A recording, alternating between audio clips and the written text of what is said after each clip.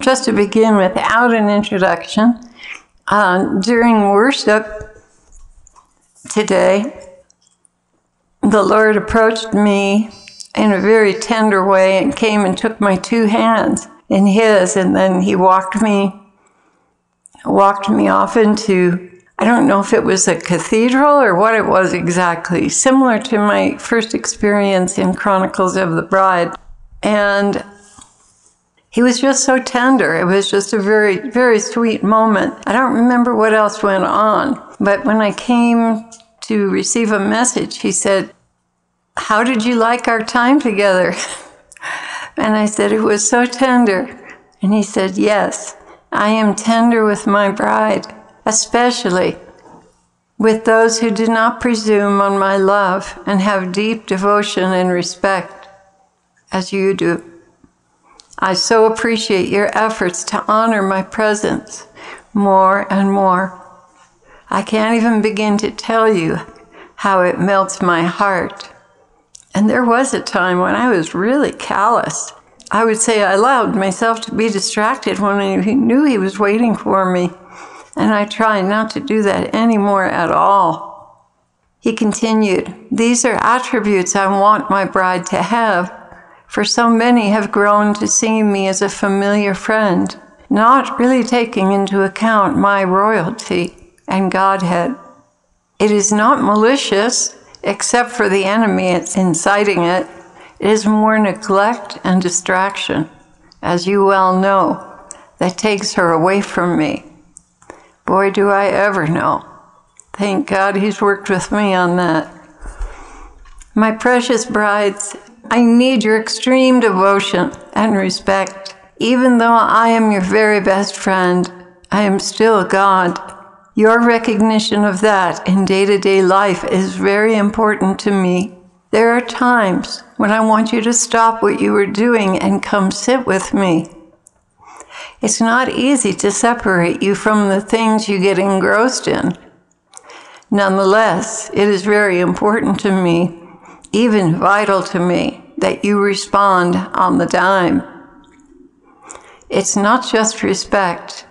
It is also an urgent need I want you to cover by your obedient presence. I promise you that you will lose nothing of what you are doing when you respond immediately. In fact, I will even bless with more grace what you were working on when you return to it. I want you to be an example to the whole world that nothing is as important as my presence, and that I am worthy of prompt obedience. The people of this world will immediately recognize the highest regard you have for me by this immediate response. It is a fine line and difficult at times to handle our multidimensional relationship. I want you to feel at home with me. I want you to feel comfortable, just melting in my arms in complete abandonment and rest, releasing all the troubles of the day into my faithful hands. There are times I want to dance with you in your wedding gown. There are also times when I want to swing on vines in heaven from one glorious place to another, laughing with joy in total freedom. Then there are those solemn moments where I need to advise and teach. Our relationship is truly multifaceted, and I enjoy every moment of our presence together. I am not a distant, nebulous God. This has been conveyed by twisted and darkened minds to keep us apart. No, I am with you always, by your right hand, and also dwelling in your heart, even as the scriptures say, "If anyone loves me, he will keep my word. My Father will love him, and we will come to him and make our home with him." That's John 14:23. Heaven is not a place of fluffy clouds and harp sounding. It is a real place where the whole gamut of activities takes place.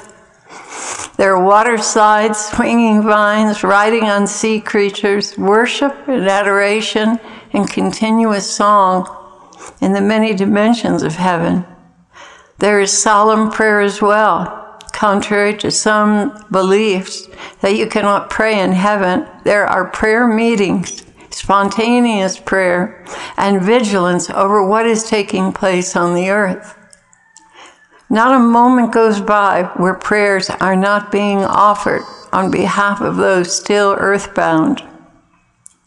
There is the continuous work of arranging circumstances for new arrivals, assisting my bride before she departs, and especially arranging circumstances for the salvation of those who do not as yet know me. There are theology meetings where doctrines are either ratified or condemned, and then the work of carrying that out on earth is planned.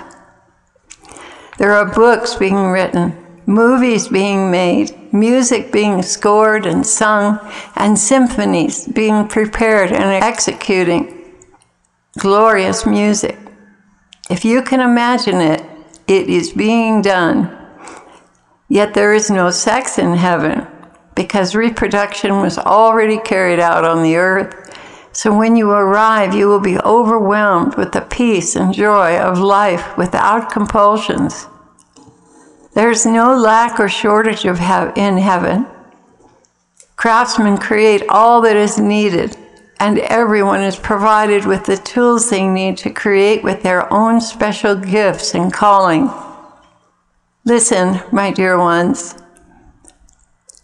I want you to get a clear picture of your final home. I want you to anticipate what you will be doing and rejoice that whatever obstacles you had on earth will no longer exist in heaven. Get excited about what you are going to do. Let your imagination get carried away in my Holy Spirit to explore the possibilities. I want you to be excited and looking forward to what I have gone ahead of you to prepare for you and what I have in store for you. And that was the end of his message. The Lord bless you, Heartdwellers, and I pray that you'll be able to soak in these beautiful inspirations he shared with us so that we really can anticipate their new life in heaven that will be eternal. Amen.